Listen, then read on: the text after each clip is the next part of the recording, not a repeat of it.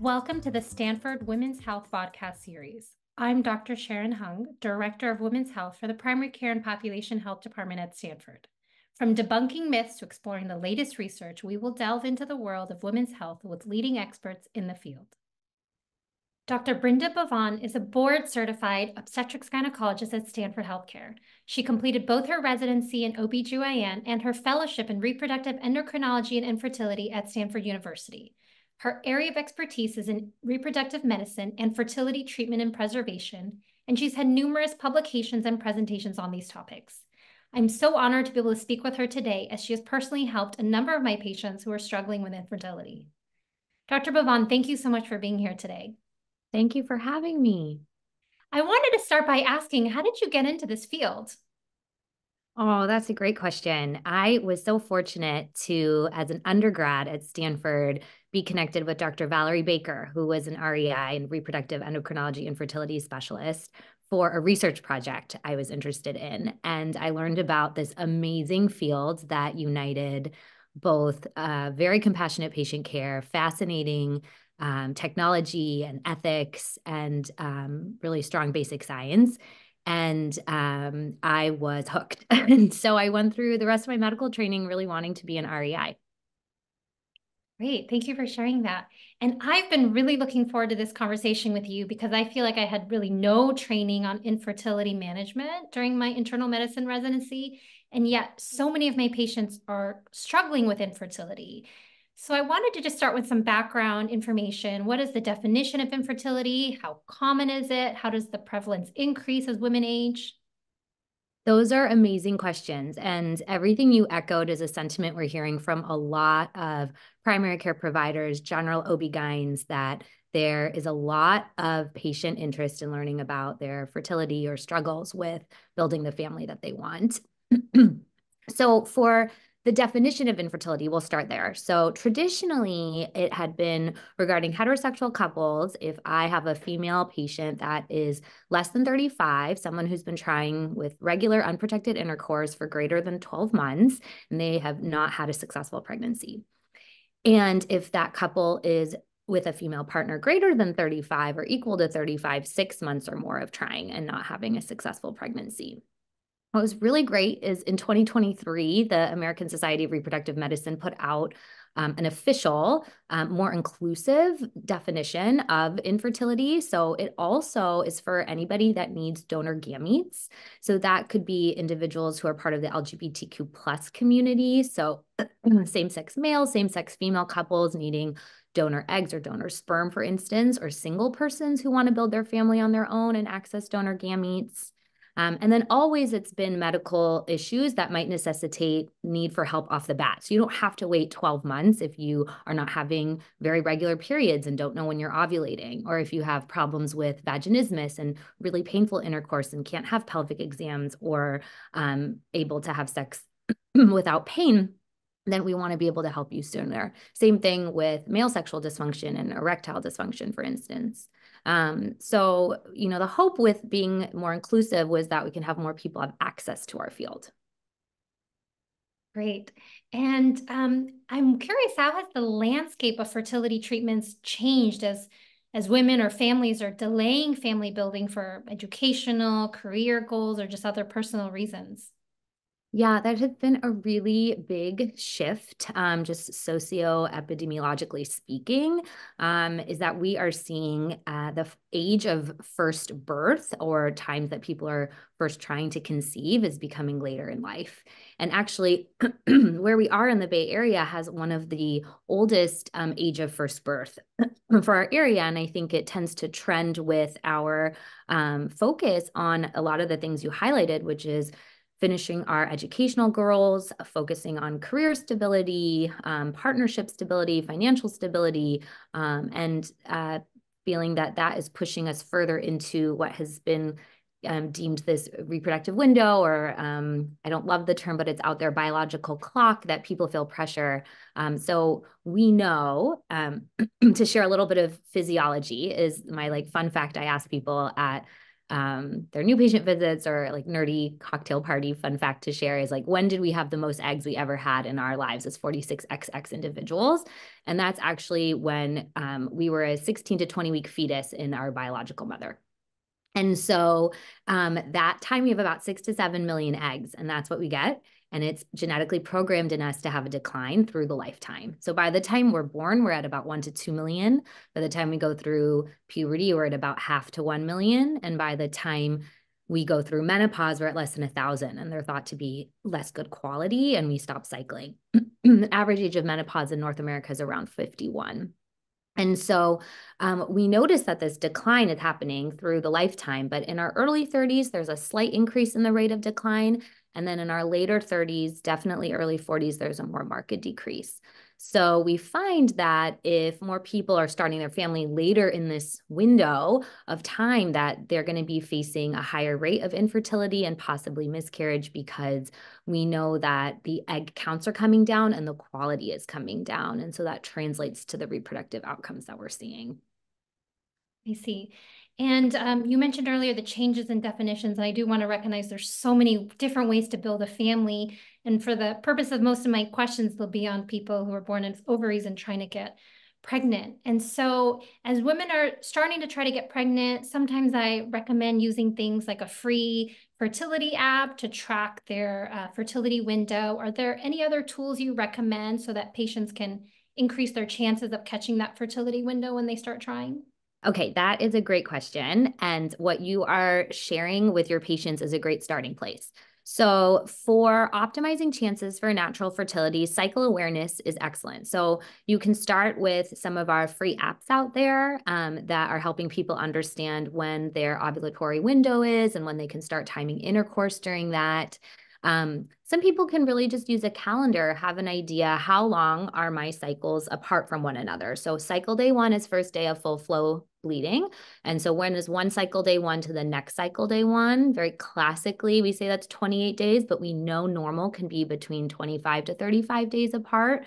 And so we know that if you take the interval of your cycles and subtract 14 days, that's about when ovulation should be happening. So if you have a classic 28-day cycle, subtract 14, you're probably ovulating around day 14.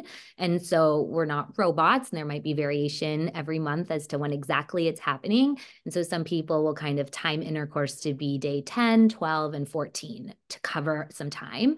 We know that sperm will last in the reproductive tract for about 3 to 5 days. So some people will try to time it earlier or around ovulation. We know that in our data, probably the highest chance of conceiving in a month is the day before you're ovulating. So the sperm is there and ready and waiting. And so, yes, the calendar-based approach, using an app to do that math for you and help you out is good. And we'll take your history of prior months and aggregate that data and give advice. And there's also ovulation predictor kits, and those are really like a urine test stick that you can use to dip urine. Everyone is a little bit different. Often they're the first void in the morning. You can check for the urine levels of luteinizing hormone, or LH. And we know you'll get a peak about 24 hours before you'll ovulate. And so patients, when they get that peak, will know, okay, I'll have intercourse that day, so that we're hopefully optimizing the timing to have intercourse that day or the day following. There are some that have one we recommend is the clear blue one that has a smiley face system. So the smiley face, kind of user-friendly, is either empty, you're not really close, or it's starting to blink, you're getting close. We notice the LH is rising, or we see that they'll say there's the peak day where the solid smiley face is noted. And that's the day you definitely want to try for intercourse if able. But for couples starting out, I recognize it's an exciting time. It's a nerve-wracking time. It's a lot of data information. And I usually tell my patients to enjoy the process. And sometimes some people like being very data-based and getting all the collection from the calendar, the app, the OPKs, and other people just want to try to have unprotected intercourse for a few months. So it really, depends on the couple and how proactive they want to be, how many of these things they have to start with from the get-go. Yeah, I hear you. And certainly being in the Bay Area, I think the majority of my patients are very data-driven. And I'm curious about the test strips that you mentioned. I've heard that, particularly in patients with, let's say, PCOS, there might be false positives because their LH can be higher. Do you mind commenting on that and maybe if there's any other limitations to the ovulation test strips? Yes, that's an excellent point. So they are really good tools, but they can be imperfect. And so for individuals with PCOS, we know that they can have just a higher basal rate of LH, and false positives are higher in the PCOS population. And so I'll have my patients try them out. And if they end up getting a false positive, for our fertility treatments, we're doing ultrasound monitoring often or blood work backup often. So we can try to validate and say, oh, that was a false positive. Maybe these don't work as well for you. We'll pivot to other ways to help guide your ovulation status. And oftentimes patients can work with us and we have different ways to help them, but they can lead to false positives for PCOS patients, and they shouldn't be deterred that something's wrong with them. It's very normal for PCOS patients that they might have to come to see us to actually get a blood test or ultrasound follow-up to understand. Okay, great. That's good to keep in mind. And then as people are trying to get pregnant, are there any lifestyle changes or dietary modifications that have been shown to specifically maximize the likelihood of pregnancy? Yeah, I think that's a great question. There's a lot out there. And unfortunately, there is some that's evidence-based and some that's not. And I really try to take up an approach of moderation with my patients. So, with regard to lifestyle, we really want to have our optimal health going into pregnancy to have good, perinatal and postpartum outcomes. And I find it's when patients are really motivated to make those changes to help, themselves and their future families for a healthy start. So I think there are things such as meeting our goals for diet and exercise. So for diet, I always say a balanced diet. We want to have, a good amount of leafy greens and high proteins and less amount of simple carbohydrates or simple sugars that unfortunately are the yummy things, but keeping that more of a treat than a daily, habit. And for exercise, really, our primary care goal is about 30 minutes of moderate exercise 5 times a week or 25 minutes of vigorous exercise 3 times a week. And, maintaining that if at a healthy weight or maybe making weight loss goals if in the overweight or obese categories. Obviously, we recommend stopping things like any tobacco use. There is some data that chronic marijuana use can lead to decreased egg and sperm quality. And so we encourage patients to stop. And with regard to alcohol, there's really no safe amount of alcohol that is out there per the American College of Obstetrics and Gynecology for patients while they're trying, just in case they could get pregnant and be early pregnant and drinking. So we often will help advise people to stop as they're trying to conceive. And for male partners, we say you can stop in solidarity as well, or definitely keep it to less than 7 drinks a week. Yeah. And then what about the role of supplements? I've had a number of my patients come back from REI clinic with a prescription for vitamin D, CoQ, and others. I'm just curious how strong the evidence is behind supplements helping with fertility. Yes, the supplement industry has boomed, and we really, at least at Stanford, try to stay more evidence-based. And the main ones that we recommend, it's really important to be on a prenatal vitamin with an adequate amount of folic acid. So we want at least 400 micrograms daily, and usually your prenatal vitamins will have 600 to 800. So you will be well covered there. We also have, shown we're very blessed in the Bay Area to have sunshine, but a lot of us are still working a lot indoors and not getting that sun exposure that we need to keep healthy vitamin D levels. And so we will have our patients supplement vitamin D3, 2,000 international units on top of the approximate 1,000 that's in a prenatal vitamin. And then there is some data to support the use of coenzyme Q10, which is thought to be almost like an antioxidant against oxidative stress that we can see might impact egg quality in some studies for sperm quality. And so my patients, I typically would recommend that for patients over the age of 35, but my patients who are younger than that and want to try it can.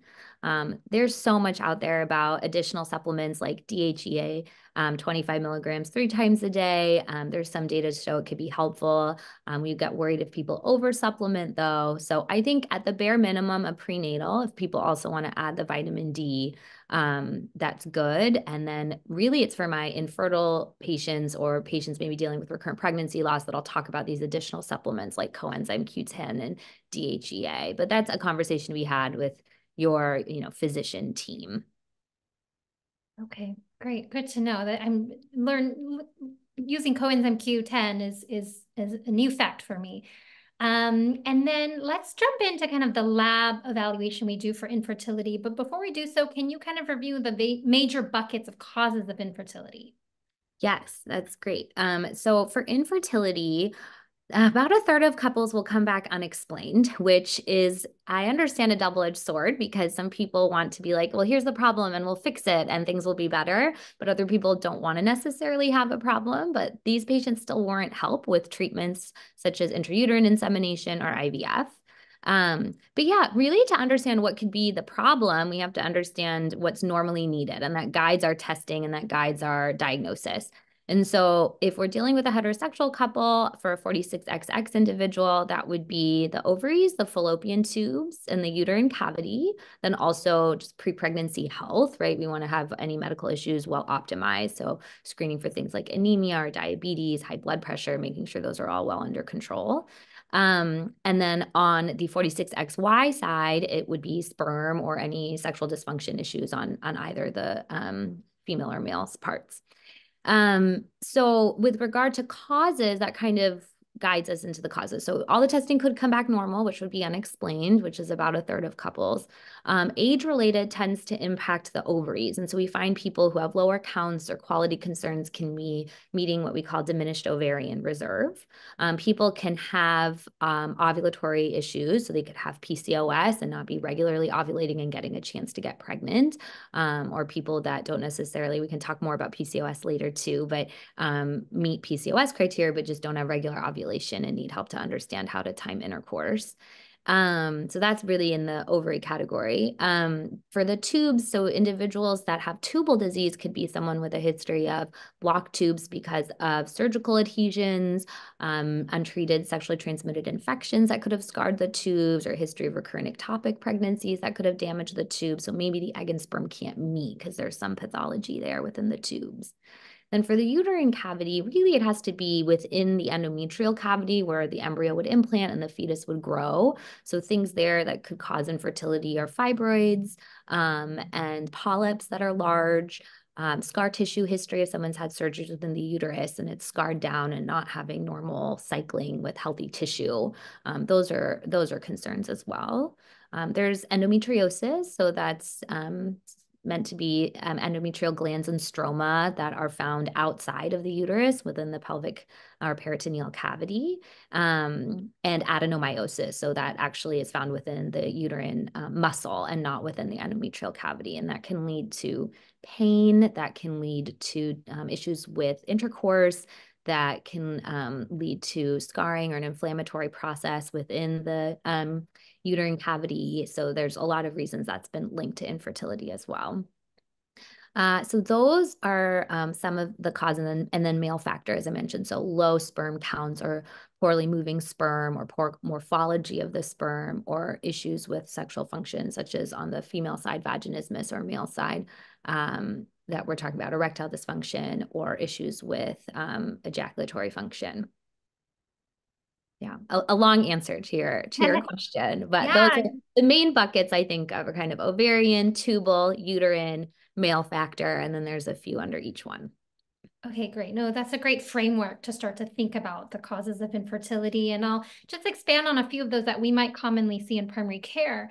So for example, for PCOS, should we be sending patients with PCOS sooner to see a fertility specialist, or does it depend on their menstrual history? What do you recommend?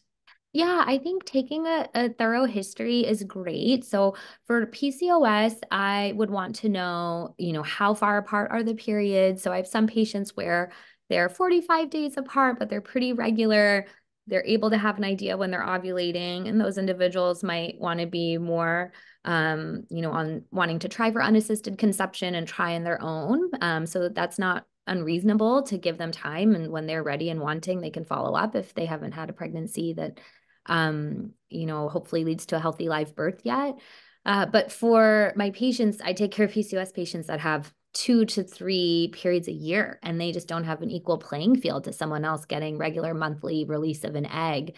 And so they really do need help early on to be able to have some initial testing and to be able to take medicines. We most often use letrozole that has the best data for higher ovulation induction and live birth rates, so that we can help an egg grow and help give medicine to help it release, a trigger shot.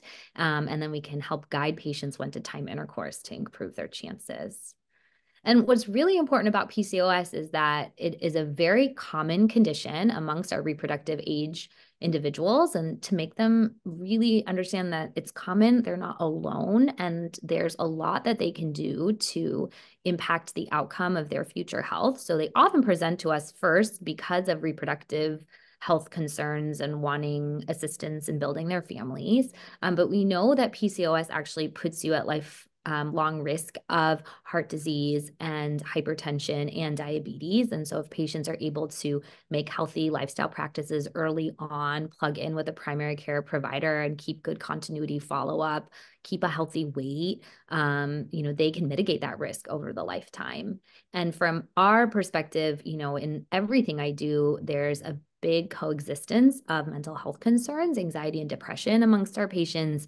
And that is within the PCOS population, and really supporting people because there can be not only the reproductive concerns, but dermatologic concerns and concerns about their future health. So it's really, it's great. Some of our different teams throughout the country at different major academic universities will have multidisciplinary teams come together just to best support these patients from all these different fields. So my opinion is that, if patients want to learn more, they can come talk to us as soon as they're ready, and we can offer some basic counseling, and, they can go back to our tag team approach with their primary care provider, or they can start off their care with us and continue. We want to support in whatever way is best for the patient. Okay, great. So it sounds like you're okay with someone with PCOS with cycles every 45 days trying on their own. But if that same patient wants to see you guys right away, that's also very reasonable. That's fine because, at the end of the day, after a year, they're not getting the same number of periods as someone that might be more regular. And so someone wants to come see us to talk about ways to help induce ovulation and maybe shorten the window between ovulatory events. That's reasonable. We can also talk about, there's some patients that have, they are overweight or in the obese category. And if we can talk to them about if they're able to make some lifestyle changes to reduce their weight by 5 to 10%, they might see that their ovulatory events happen in closer proximity to one another. So yeah, I'm really guided by patients in terms of how proactive they want to be in terms of seeing a subspecialist. But yeah, I wouldn't tell them that they can't see us off the bat if they want counseling and guidance. You mentioned letrozole, which I did read is the choice for ovulation induction in these patients. But I'm curious, obviously we don't use that in primary care. Is there any role in metformin in improving fertility for those PCOS patients who do or don't have diabetes? It's a great question. There is some data supporting improved ovulation, but not necessarily translating to live birth. So metformin, if somebody has insulin resistance in setting of PCOS, which is part of our workup for PCOS, it can have a role and it can be beneficial. But I wouldn't only start someone on metformin purely for improving their chances and not follow it up with maybe coming to see us. Okay. And then what lab testing should we start to do in primary care when we're evaluating infertility?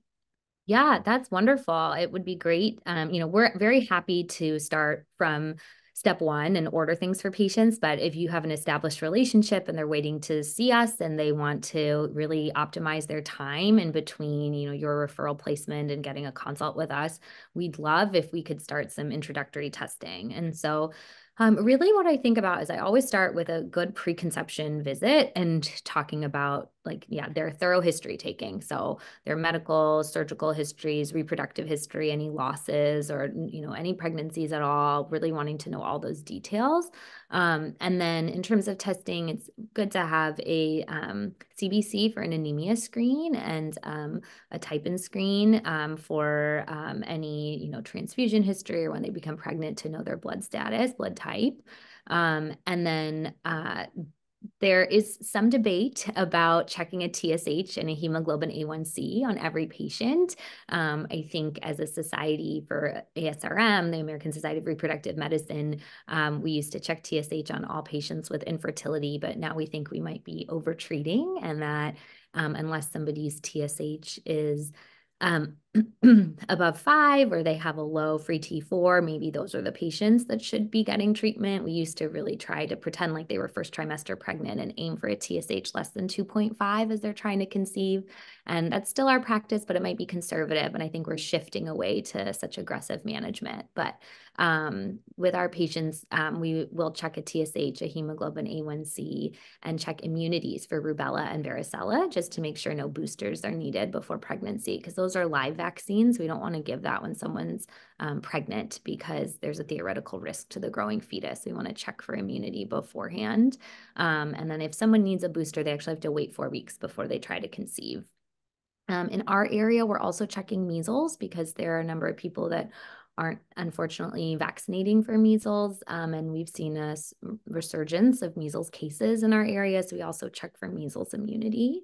So those are kind of, in talking about things like lifestyle, talking about weight, talking about healthy practices for diet, exercise. Earlier, we hadn't talked, a lot of patients asked me about caffeine. And I think it's mean to take away caffeine from someone completely, but keeping it to about 200 milligrams is a healthy balance a day. So those are my general counseling. But when it comes, so that's kind of pre-pregnancy health. But when it comes to infertility, so one test that is a marker of ovarian reserve is the AMH blood test, anti-Müllerian hormone.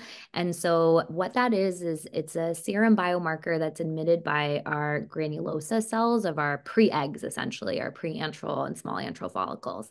And so the higher the AMH, the higher we think or larger our ovarian pool is. And so it really is not meant to be like, this predicts your chance to get pregnant. It just helps us when they see us, when we might be talking about medication dosing, or if they're moving to IVF, how many eggs they can anticipate to get from one cycle.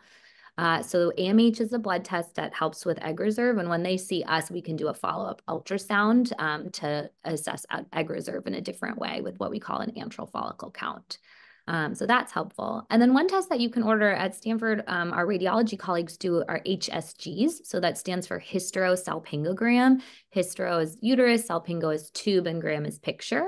And so it's a contrast dye that is injected through the cervix, and then the radiology takes serial ultrasound X-ray pictures that allows us to see the contrast dye fill through the uterus and the tubes and spill to confirm there's no filling defects, such as a large fibroid or polyp in the uterus or any blockage of the tubes to see that they're open.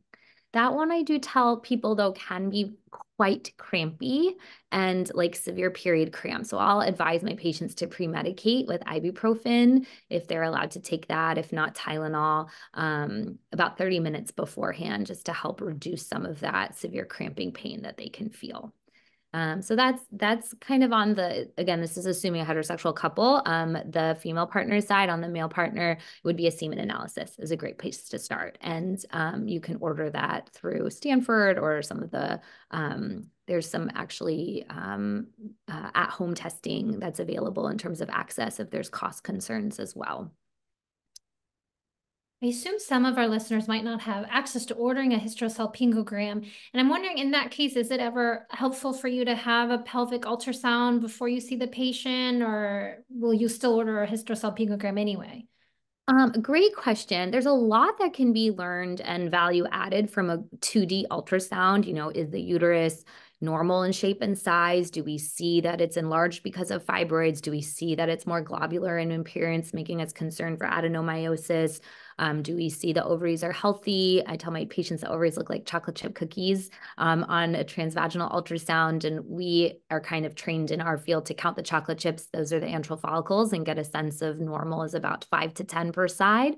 But if people have cysts or something like an endometrioma. So there's a lot that can be learned on a 2D scan. I don't think that that's a requirement to do before coming to us. And part of our practice is we will do the 2D ultrasound to evaluate for the antral follicle count.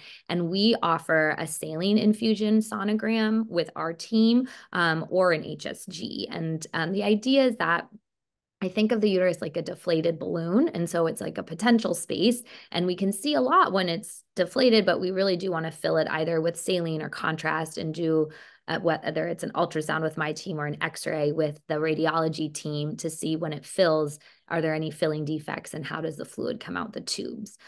So those are the added benefits of the 3D with the fluid element. Okay.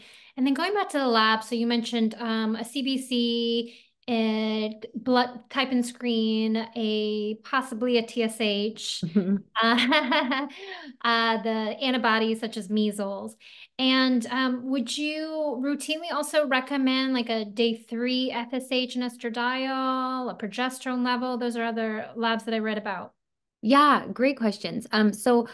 Another way to look at ovarian reserve is to do a cycle day 3. Really, it can be day 2, 3, or 4. We want an early follicular phase, FSH and estradiol. That is one way to assess ovarian reserve. The nice thing about AMH is it can be done anytime in the cycle. And so if people don't have regular cycles or it's hard to make that small window to have that testing, they can have the AMH. But we will also do an FSH and estradiol. It's just a different way to look at what's the signaling happening between our pituitary and our ovary. So the FSH is emitted from our pituitary gland and is talking to our ovary to get an egg to grow for the month. And we'd like to know, what I essentially tell my patients is that FSH doesn't have to work too hard, and so that the level is less than 10 at the early part of your cycle. If it's above 10, it might suggest the ovary's not quite responding as nicely as we'd like, and it's the brain's having to push out a little bit more FSH to get an egg to start to grow.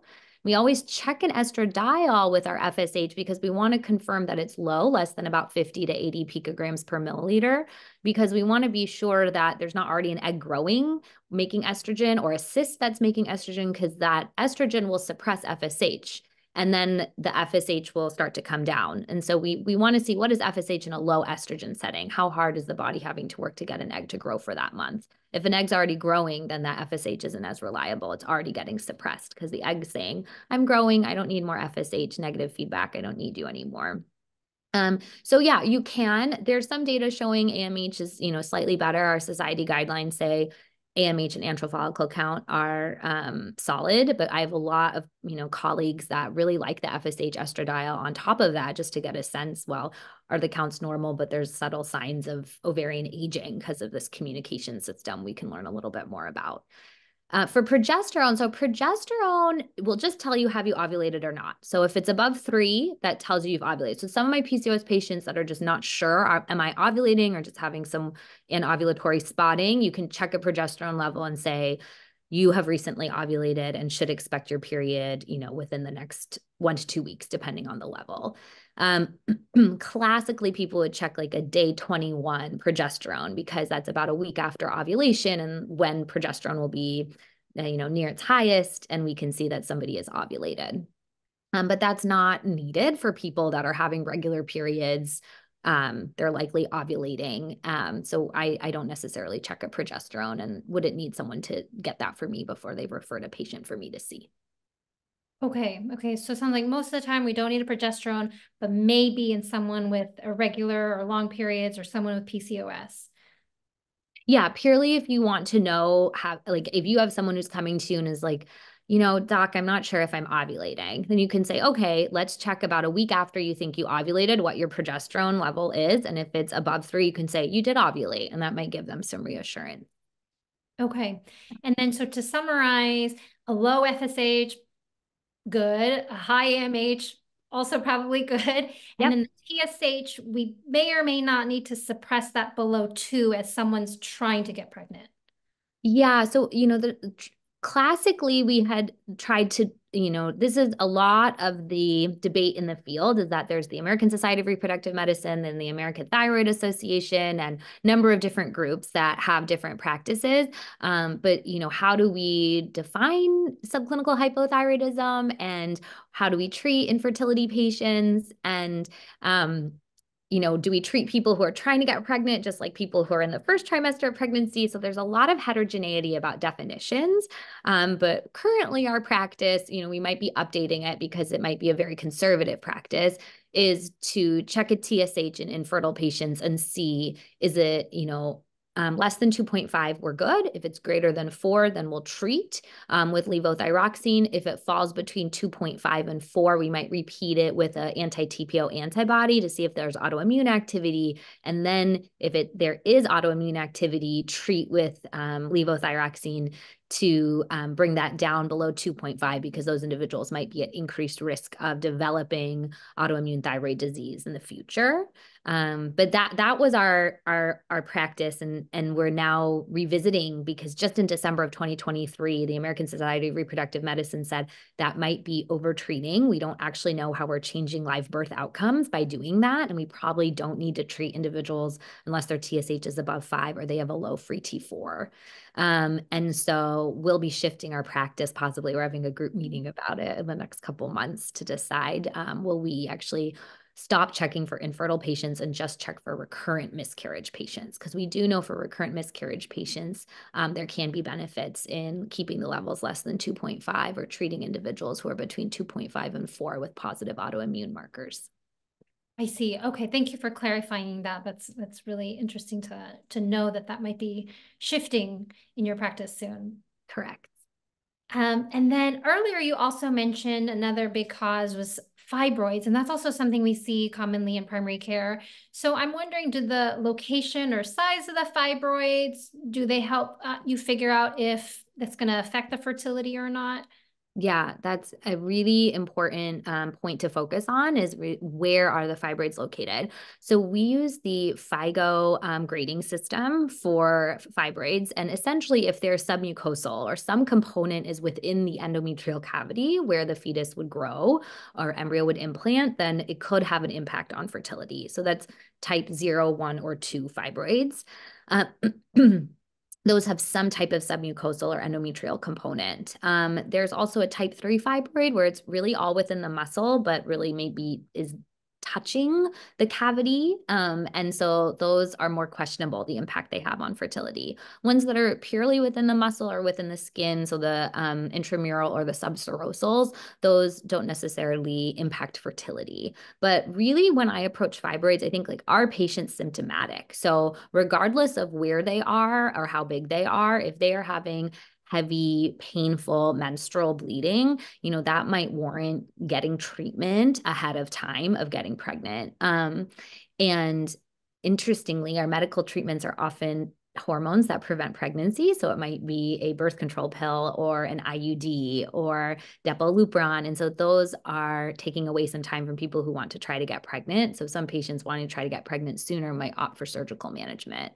And we have a wonderful fibroid center at Stanford. I have to give a huge shout out to them. And they are so happy to take referrals. And often if patients have large or multiple fibroids, they'll get an MRI ahead of time to really be able to counsel patients on their treatment options.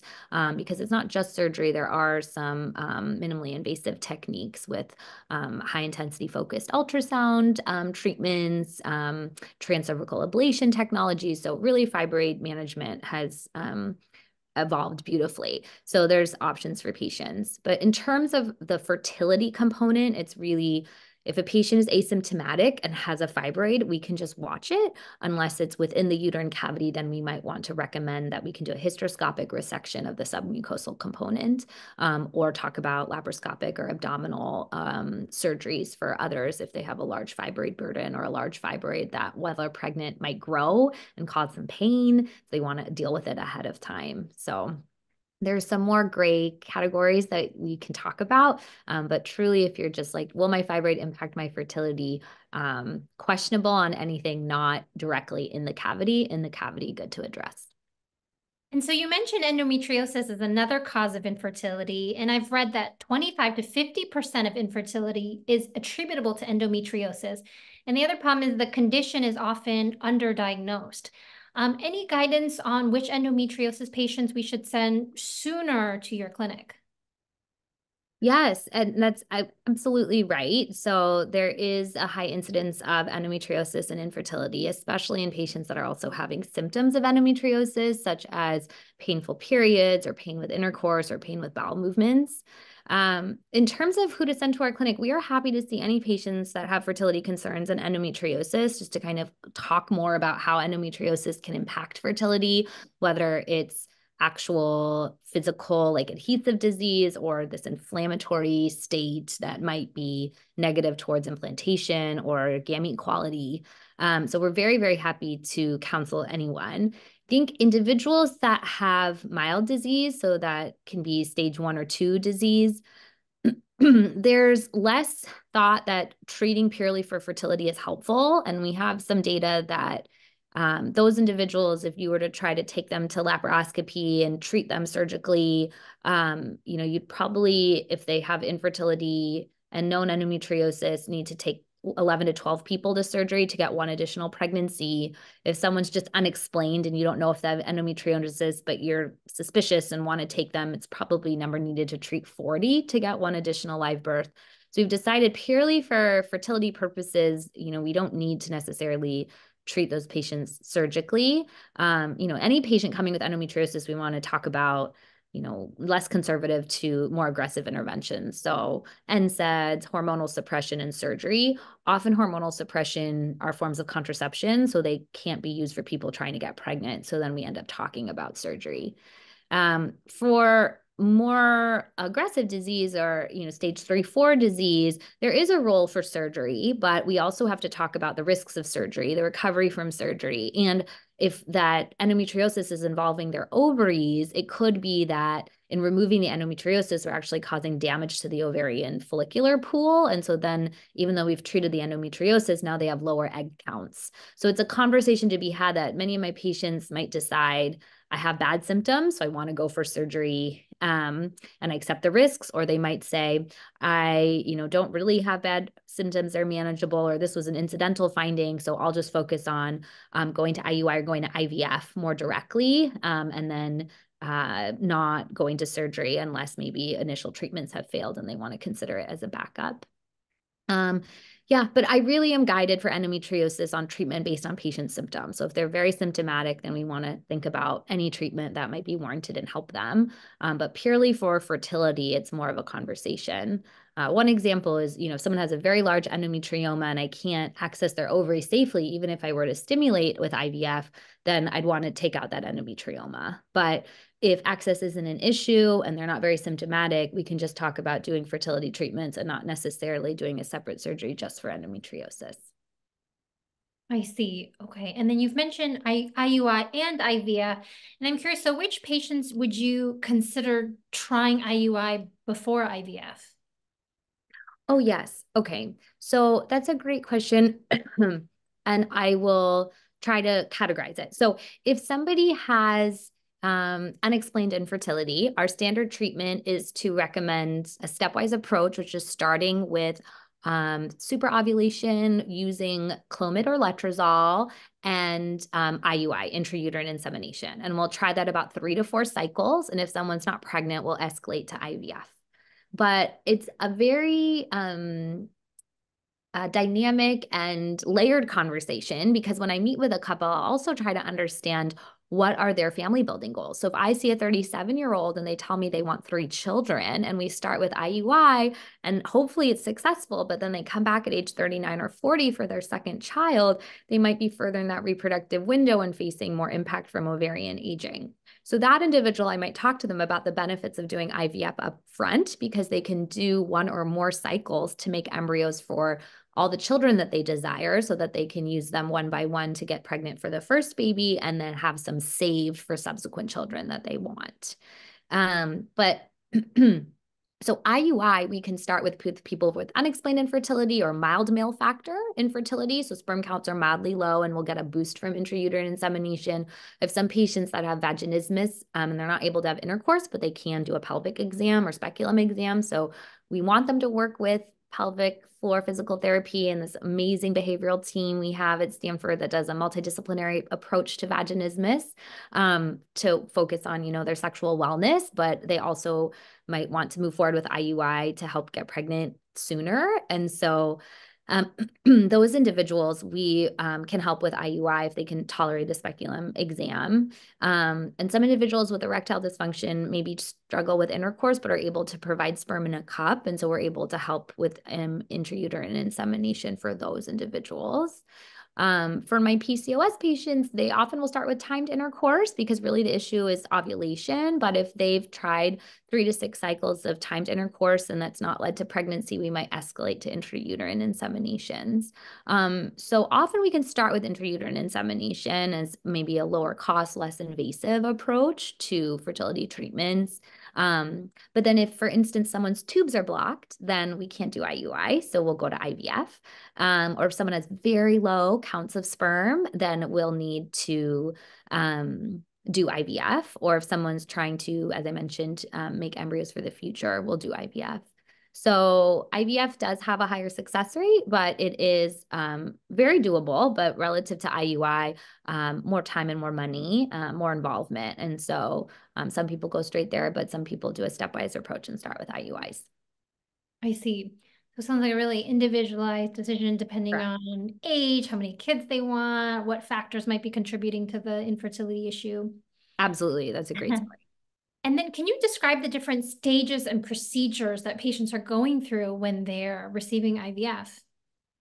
Oh, yes. Well, just to take even a step back, when they first meet with us, we'll have a new patient consultation. We'll review any, records they have to date, and we'll take a new thorough history and do a schedule for a physical and to do our ultrasound and to do our lab testing and to do the HSG or saline infusion sonogram and the semen analysis.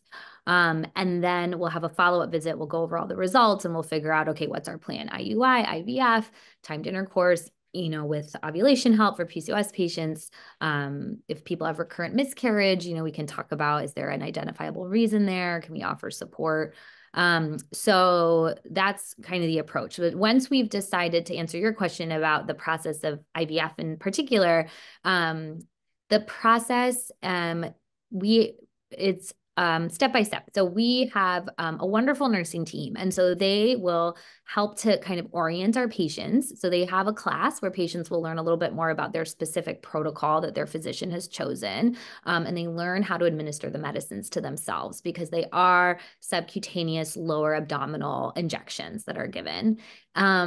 And then the patients will receive a calendar. They'll get help from a fertility pharmacy to get their medicines delivered. And they'll have a baseline ultrasound to check the ovaries are healthy before proceeding with the injections, just to make sure there's no cysts or problems where it's not a good cycle to proceed. So once you've been cleared, you proceed into the injection course, which is on average about 9 to 12 days of injections.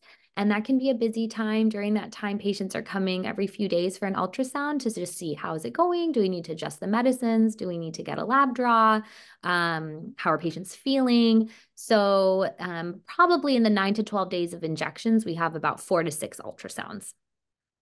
And then when we decide the egg cohort for that month has grown as optimally as possible, we will say, okay, you can stop the injections. Typically, depending on the protocol, they're about 3 to 4 injections a day.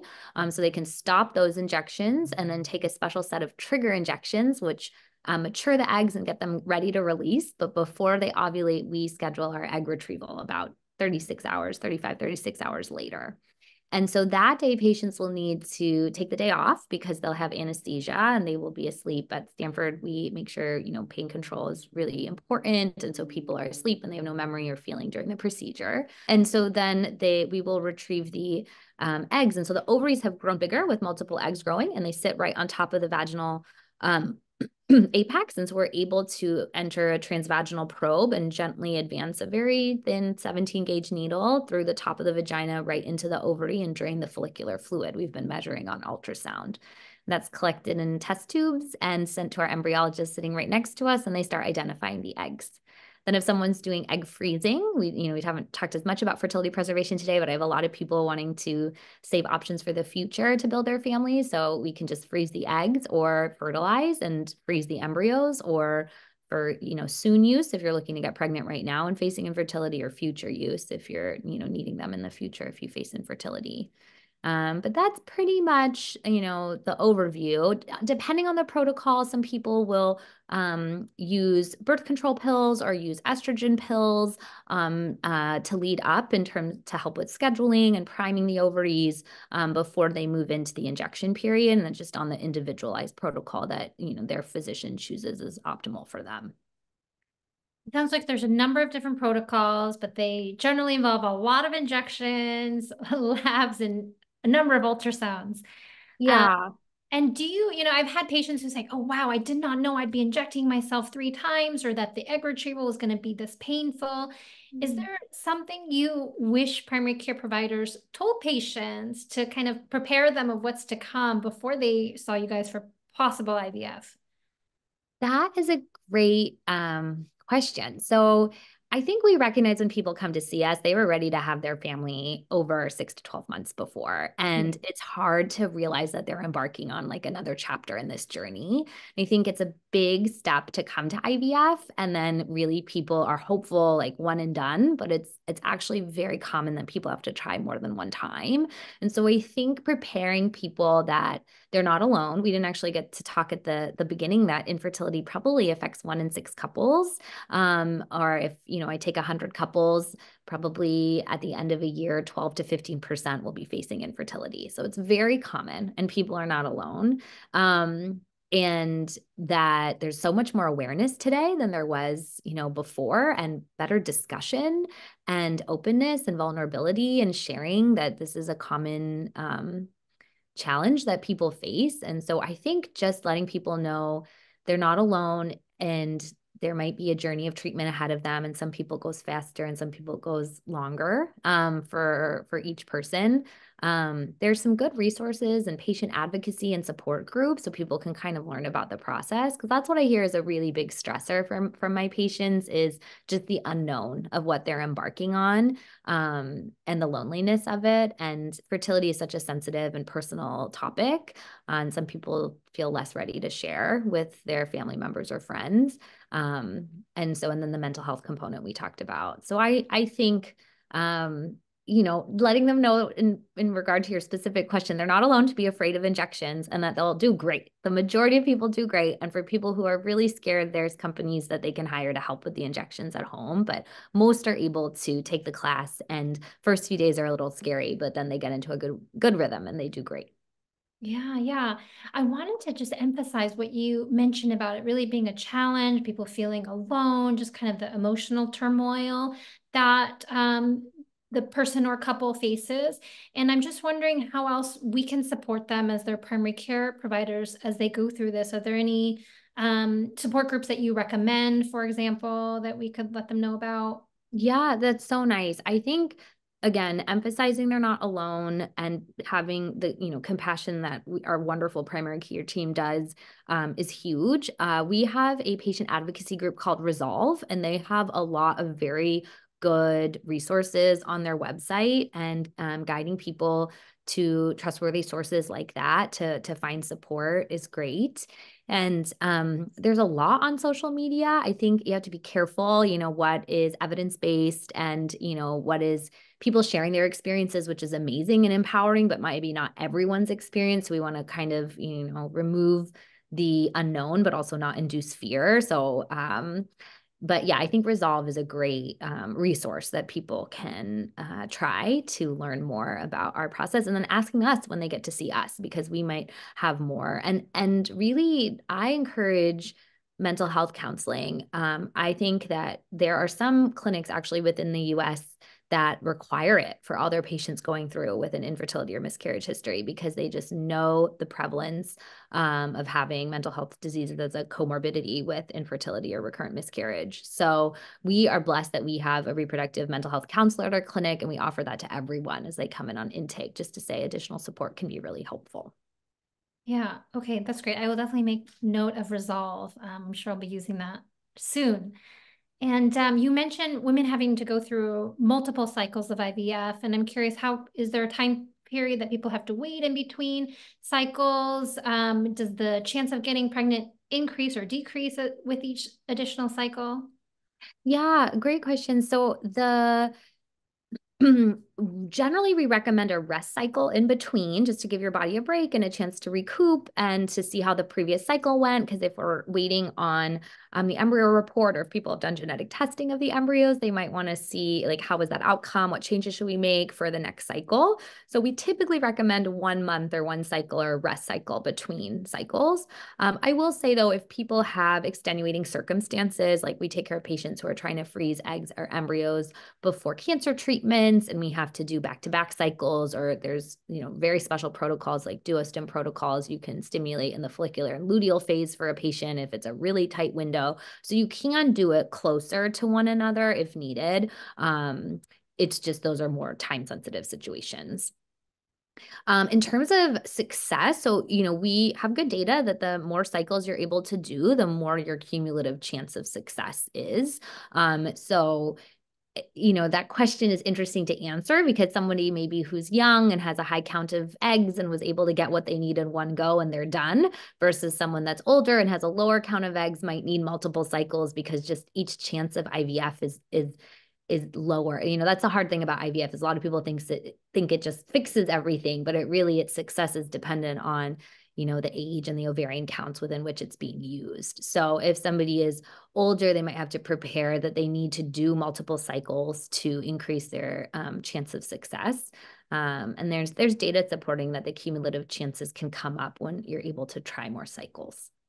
Hmm. But it's And not that, some people will tell me like your third cycle is going to be better than your second cycle because the medicine's in your body or you're more used to it or something like that. I have some patients bring that up to me that they've heard or read online. Like, should I take a break? Should I not take a break? And, we don't have robust data guiding us in that way.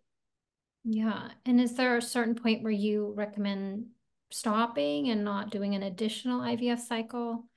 Yeah, those are the toughest conversations. So, there are very poor prognosis patients where we think their chance of success is less than 5%. And then there's a concern for fetal care where the chance is less than 1% of success.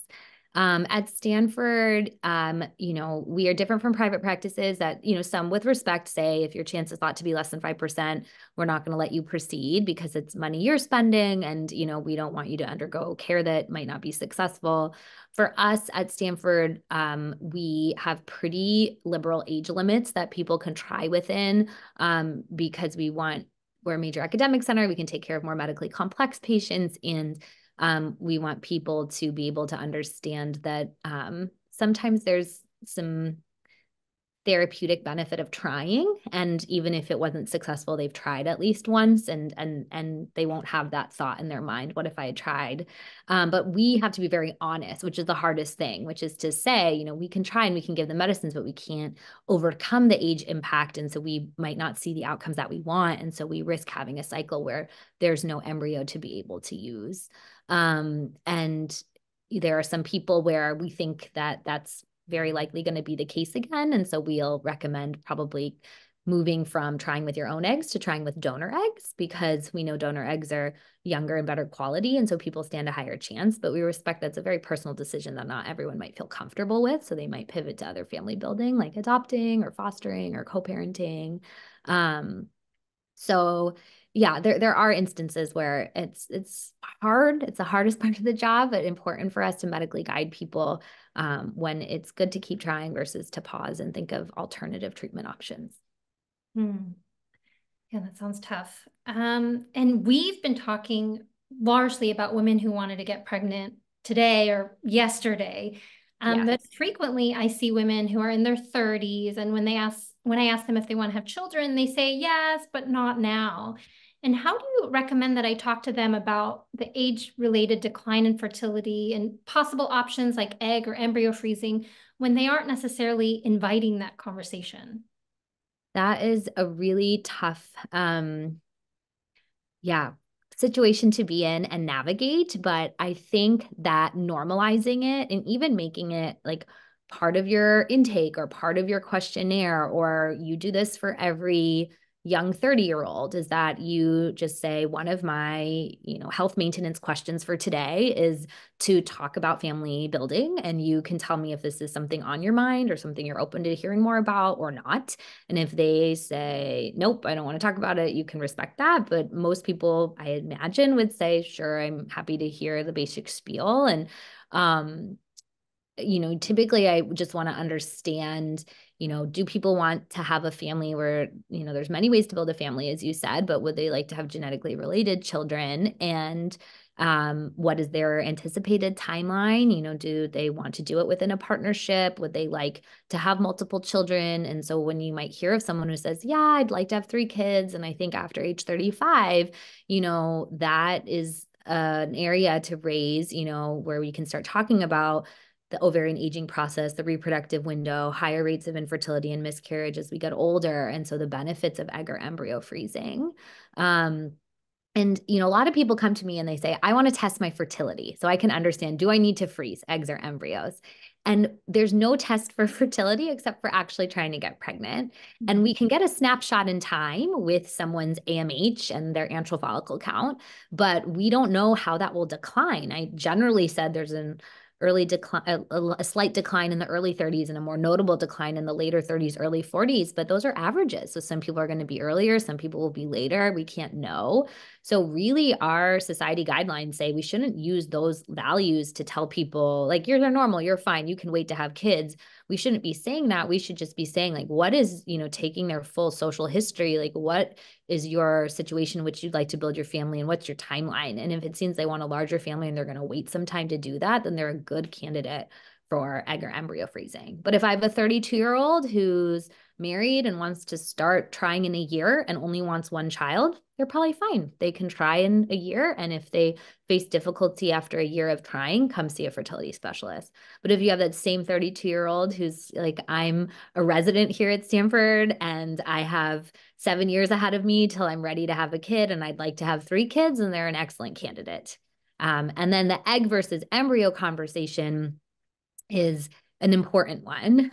So eggs, if people are single, makes sense. I think it's obvious, but we can't undo the sperm and egg. So it used to be that embryos just had more history of the freezing and thawing process. So people would say, always go for embryos if you can, or if you consider donor sperm, make an embryo. But now with our new vitrification, how we're able to freeze and thaw, the success rates are very good for both. And so people can consider eggs when they're single, not ready to commit the eggs to sperm. It's less expensive, so people can find that that's helpful. Some people feel uncomfortable creating embryos. They prefer to have eggs just personally or ethically or religiously speaking. In our new political landscape with, certain states assigning personhood to embryos, people feel uncomfortable about what that can mean for their future disposition of their embryos. So they are opting to do eggs. We're really blessed in California that that's not our case, but as we saw in Alabama, that was a reality they were facing. So, for embryos, we can, if you're sure of the sperm situation as best as you can be, and you're able to, it's relatively more expensive because you're actually going to fertilize them, grow them to embryo, possibly biopsy them for genetic testing options. That just involves, more on the embryology lab's part. So there's more cost associated with that. But you also can see how the eggs play out better. How do they actually fertilize and actually make it to the embryo stage called a blastocyst? And so if you do better or worse than average, you might know earlier on, do I need less or more cycles than I thought I did? And yeah, so I think that there's benefits, pros and cons to both approaches, and they're both very good. And we can have that conversation at our visit. But that's how I would go about introducing it with people, just normalizing that, we have a lot of survey data that there is a lot of misinformation about the decline in fertility with age, and that people wish they knew, or people wish that their physician had brought it up to them. So I think framing it from that angle, I think you'd mostly get happy people versus upset people. Yeah, no, those are all great ways to bring up the conversation and expand upon them. And you're right, I think a lot of people don't really know about these options until it might be a little bit too late. And lastly, to wrap up, I wanted to ask you, are there any advancements on the horizon of infertility diagnosis or treatment that you're particularly excited about? Okay, thank you for that question. It is hard to choose. There's a lot on the horizon. I think a big area in our field is really access in terms of how can we have lower costs and more providers for individuals so that we can meet the need of the 12 to 15% of couples out there facing infertility. And so there is a lot in that space of whether it could be how can you get your ultrasounds done at home and then the images get uploaded and the doctors can review it. And so you don't have to miss as much work or have that time commuting to and from the clinic. That would be great for the future, just to reduce the logistical burdens that we're very sensitive that our patients face. There's great work happening for our cancer patients or our patients that don't have time to undergo treatment where we're just able to get immature eggs. And so do we have the chance to mature the eggs in the future after they've been thawed versus having to wait to undergo stimulation and maturation and then only be able to use the eggs. And then there's really fascinating work about people being able to use stem cells to create gametes to then be able to have reproductive potential. And so that could be really helpful for people that maybe have severe diminished ovarian reserve and don't have usable eggs themselves to still have genetically related children, or same-sex couples so that they can maybe both contribute gamete potential if we're able to make gametes from stem cells. So there's amazing work on the horizon, and it's hard to choose just one. It must be so exciting to work in such a rapidly changing field. Yes, it is so true. We're relatively young. I think, our first IVF baby was 78. So we're a young field and things have grown incredibly. And, we didn't even get to talk much today about the genetics, but some of the reasons I have people come to see me, which I think actually is really important to highlight for the primary care population, is if you have someone who has Lynch syndrome or the BRCA mutation, those are monogenic disorders that can be identified within the embryos. And so we can do genetic testing of the embryos and understand which embryos inherited the mutated genes and which didn't, and work to only put back unaffected embryos. And so while we can't cure these diseases, we can bypass them being inherited by the next generation. And so that's been a huge focus, is just the genetics potential of what we're doing right now. Or some of the preconception counseling I didn't mention earlier was we can do carrier screening, right, to make sure people aren't matches for common ones, or CF or spinal muscular atrophy or thalassemias, hearing loss. So if people are a match, you could, one, let them know they're at risk, but they also could opt to screen the embryos to see which received 2 autosomal recessive mutated copies, and then they could, be sick, and we can avoid that. But we're also very understanding, I'm very guided by the patients. We're not, some have endured these conditions and that's, shaped them into who they are. And we're not trying to weed that out if people don't want to. It's just, we have patients come to us that say, this was really negatively impactful on my life. I'd like to avoid that for my child. And then we're really grateful to help in that way. So yeah, it's exciting. It's booming. And I love what I do. Yeah, that's amazing what you guys accomplish in your field. I'm constantly surprised by some of the patients that come back from you guys. And so just thank you so much for talking with me today. And this has been such a helpful overview on how I can think about and start to assess infertility before I send them over to you. Oh, you're so welcome. I really appreciate you initiating this conversation just for better understanding bidirectionally and how we can best support our patients. And it's wonderful to help them in this way. And I hope today was informative. Thank you.